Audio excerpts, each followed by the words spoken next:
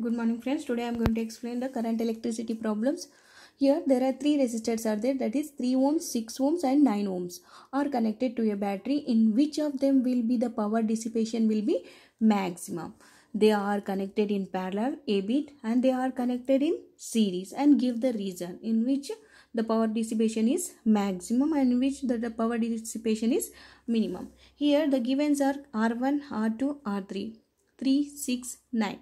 Now we know that the formula for the effective resistance in parallel is given as 1 by Rp is equal to 1 by R1 plus 1 by R2 plus 1 by R3, and this can be written as 1 by 3 plus 1 by 6 plus 1 by 9. Then 1 by Rp is equal to 6 plus, if you take the LCM of this one, 6 plus 3 plus 2 and 18 by 18. Now Rp is equal to can be written as 18 by 11 ohms.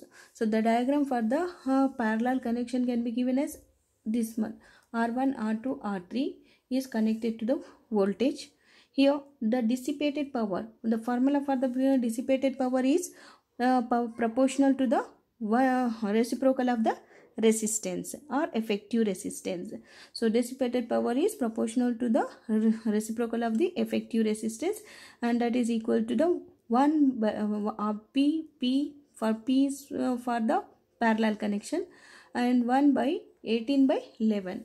So P is proportional to the 11 by 18 we can write. Let us take this is equation number 1. Now the effective resistance in series is can be given as, here RS is equal to R1 plus R2 plus R3. So this is the formula for the effective resistance in finding the effective resistance in series. That is 3 plus 6 plus 9 is equal to 18.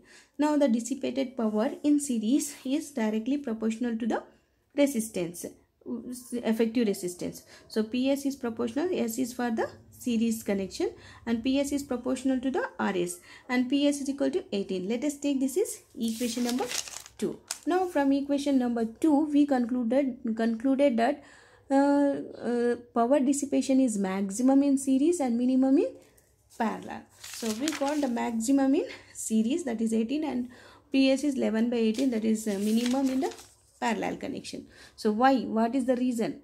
In series connection, power is proportional to the resistance and voltage is proportional to the resistance. Hence the dissipated power P and the potential difference is more because current is same across each resistor. So this is the reason for the maximum dissipated power in series. Now minimum for the parallel connection. Why? In parallel connection, power is proportional to the reciprocal of the resistance, effective resistance, and current is also reciprocal of the resistance, proportional to.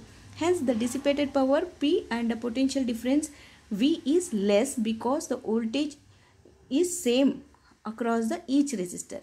Here in parallel connection voltage is same across the each resistor, and in series connection current is same in across the each resistor. Thank you. For more videos subscribe my channel Physics.